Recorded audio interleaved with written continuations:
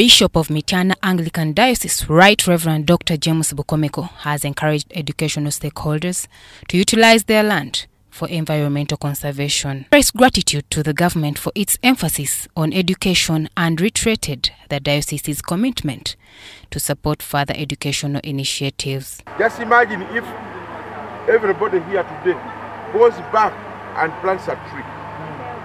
That big change only today.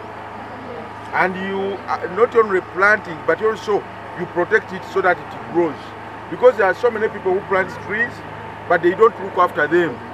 Former Mityana South legislator Henry Makumbi Kamya also praised the Church of Uganda, the Ministry of Education, and other officials for their efforts in establishing the seed school. Abasajja n'abakyala betwatandika nabo mzee mama n'abalala betwatulanga muyemba awo nga tukukuta bishop nga tetulana kujjawuwo nga bitusobedde tusonderera obusente n'ennoni twasondanga n'essente z'ennoni okugula ennoni abasomesa ze banaasomesa n'obutebe ne tubusondanga wano.